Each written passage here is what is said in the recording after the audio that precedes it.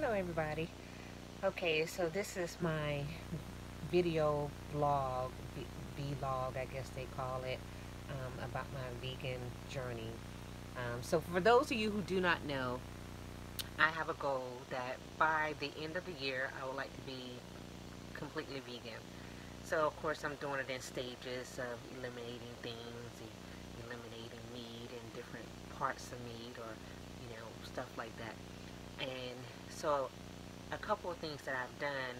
The first 3 months I was working on that 80-10-10 diet because that was something that they brought up as part of my nutrition school that I'm in. And so I did that, which was supposed to be primarily fruits. It just was not possible for me to actually stick to it. So I'm going back to like vegetables and things. And so I have a couple of different friends who are vegan and a couple of friends at work who are vegetarian and vegan and then something in between. So we discuss it like every week, discuss our journey, you know, in the process. So this past, what, today is Wednesday, so I guess it was Monday. Well, actually, let's start back with Sunday. On Sunday, when I went to the store for my weekly grocery shopping, which really, when I say weekly, but I go to the grocery store at least 3 times a week because you cannot buy fruits and vegetables and buy it in bulk. You have to buy it, eat it, go back and buy some more because it goes bad. That's the thing when you're eating fresh food, it doesn't last as long, but it doesn't have all the preservatives, so I guess that part is good. So one of my coworkers is vegan, and she cooks everything. She cooks all her food, and I think she said for the past like 3 to 4 weeks, this is what she's been doing. So she has all these vegan recipes, and she makes things like vegan cheese, and she told me about vegan mayonnaise, and then I saw an advertisement on TV for some vegan mayonnaise. So I went to the store and purchased vegan mayonnaise. Yes, you see, Hellman's vegan mayonnaise. Okay, so I went, purchased it. It cost me like $3.99, so that was $4. And those who know me know I don't like spending money unnecessarily. So here it is. I actually tried this vegan mayonnaise, and I gave it a good try. I bought it on Sunday. What did I try it with? I had some carrots, so it's like, okay, let me take some carrots and dip it in there and see if that would help. I even had some potato chips. Tried that, and I was like, okay, I'm not really a fan of this vegan mayonnaise, but I bought it. I should try it, eat it or something. So then I started looking at the ingredients on the back here.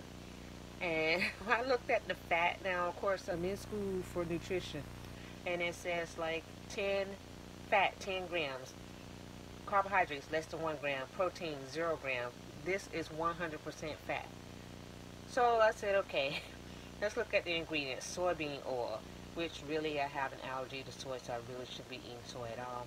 Water, sugar, distilled vinegar, salt, contains 2% or less of each of the following.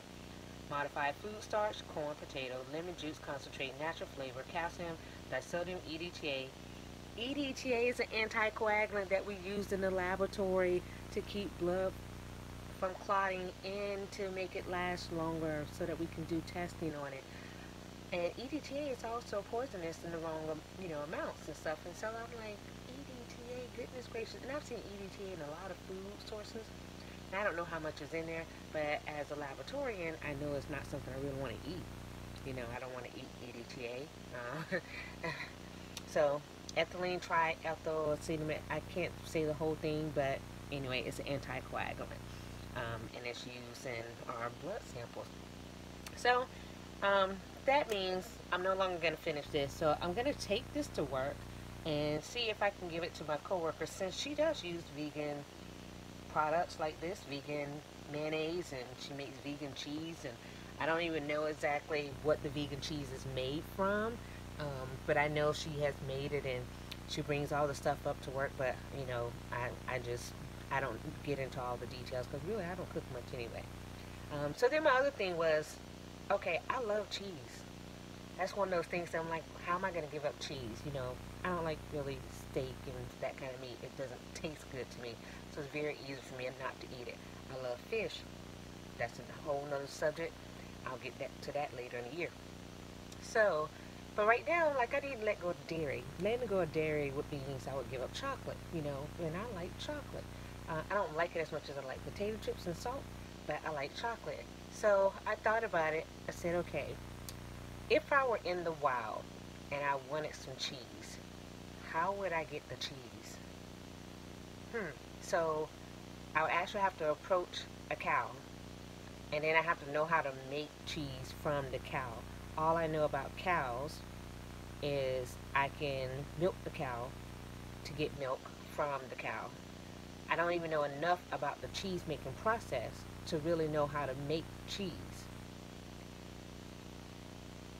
In the wild, I could have a couple of ways to get the milk from the cow. I can take my little hands and do the whole little milking kind of thing, or I actually would have to like take it and do like a baby does on your mom's nipple. That is something I would never do. And so yesterday I was driving back from getting my hair done, and I like to go by Moe's because Moe's is over there by where I get my hair done, and get some queso. Love the cheese. Get me some queso and some corn chips, and eat the queso and the corn chips. That's what I wanted to do. And I said to myself, okay, if I really want this cheese, am I willing to go through the nasty process of making cheese, finding out how to make it, going to a cow, milking a cow? Not willing to do that. And it prevented me from getting the cheese. So it worked yesterday. It worked today because I didn't go get anything. I didn't eat anything with cheese in it today. So that's 2 days. I don't know how many more days it'll work, but right now the thought is keeping me away from cheese. So that's that. And then look at my hair, boy. I tell you, just a side note, my hair, it has a mind of its own. It won't stay down the way I need for it to stay down. So anyway, I just wanted to like say that. So I told one of my coworkers about it, about my thought of getting the cheese and what you would have to go through. And she's like, well, she doesn't really like cheese. It's okay, but she was eating some eggs. So we all have our own thing and what we have our struggles with. So this is just my little journey, and hopefully a year from now, or actually 9 months from now, I will look at these videos and see some progress and be closer to where I want to be. All right, that's it. Bye.